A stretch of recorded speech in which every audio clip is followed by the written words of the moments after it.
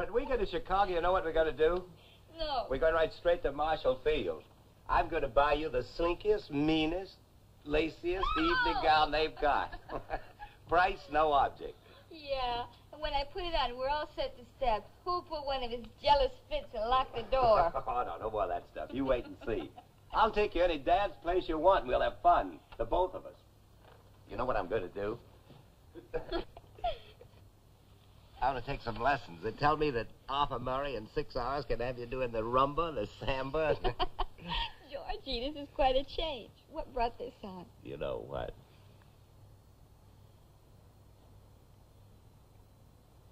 It's getting late.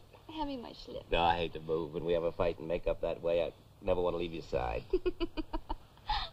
Give me some orange juice, Georgie.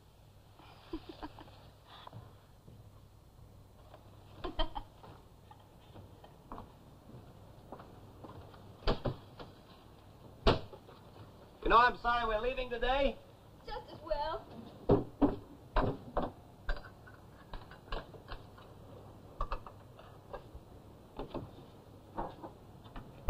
Wish we'd brought the car. Driving home, we could take our time on the road and stop any place we please.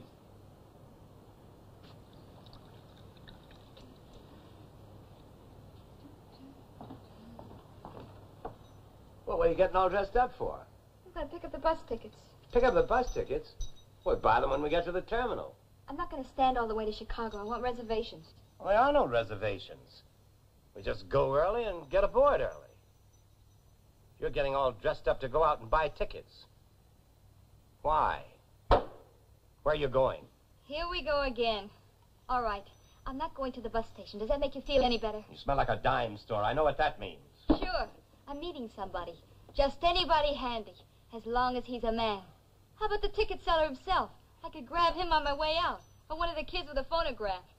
Anybody suits me. Take your pick. Okay, so I don't know this guy. This guy you sing to, hum to.